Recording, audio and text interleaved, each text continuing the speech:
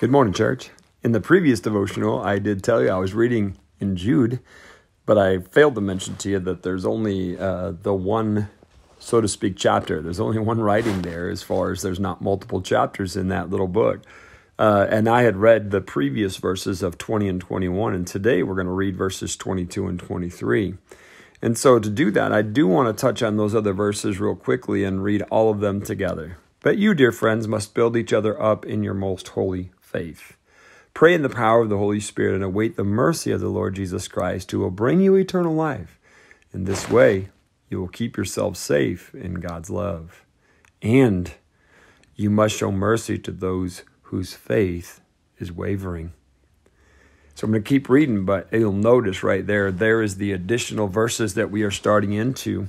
And it is asking us to show mercy to those who are wavering. So yesterday, as we asked you to pray for and ask God who needs their faith built up as we exercise our own, we want to extend that again today and say, Lord, who is it that you need us to reach out to in a new way, not just to encourage them, but to build up their faith and be strong in helping them? Listen, we're going to read the next verse now.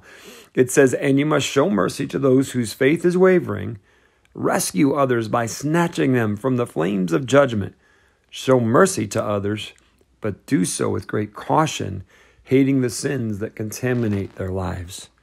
Okay, so there is a word of warning in this. It's saying, like, you see someone that is going down the wrong road and you see them making wrong life choices and getting entangled with sin once again or living in that. You do not want to get yourselves in a situation where you yourselves will become vulnerable and possibly get re-entangled again. So use caution, but that's why it tells us back there in the beginning there about praying in the power of the Holy Spirit, so that we know that we are acting in obedience to Him and not our flesh, and reaching out into places that we shouldn't. Let's be His church. God bless you today.